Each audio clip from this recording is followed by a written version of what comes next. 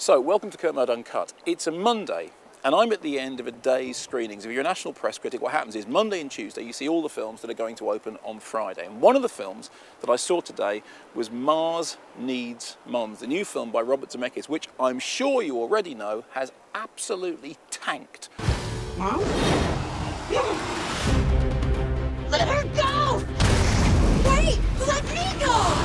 I'm in a spaceship. This is so cool!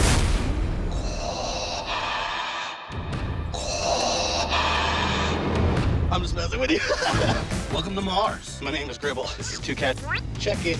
It's a 3D animation done with motion capture. It cost $175 million to make, and it has really done badly at the American box office. In fact, there have been loads of articles saying, oh, it's heralding the death of 3D. People are finally saying enough is enough. And as you know, I'm very skeptical about 3D, but you'll be glad to know this blog is not about that.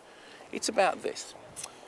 Just before the screening, I was sitting around with some other critics and we started saying, God, you know, can it really be as bad as the American box office suggests? Is it really that much of a turkey? Is it really a disastrous film? And as I was sitting down at the beginning of the film, I kind of started to wonder whether, did I really need to know that? Was that going to somehow affect my judgment of the film? And I watched the film and to be honest, it isn't any good. But you know what? It's not terrible.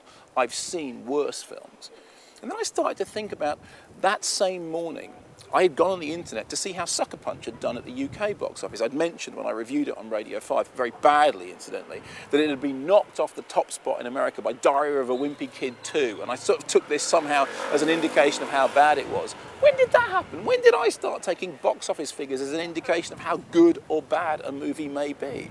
I also remember when I reviewed Scott Pilgrim versus the World, I was very conscious of saying, you know, despite the fact that it failed in America, it's really good. Well, what does it matter? Did you need to know that? And I started casting my mind back to when I was a kid. You see, when I was young, we went to see movies, nobody knew how well they'd done, either in England or in America. Now, okay, you knew if things were massive hits, like Jaws you knew about, for example, you knew it had broken box office records. You'd seen queues of people queuing to get into the film, but you didn't know figures.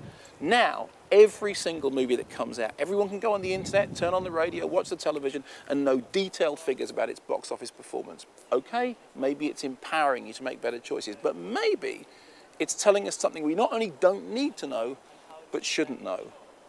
Have we lost something in knowing about box office? Let me know. When you're going to shoot a laser at someone, you should bring them a change of underwear!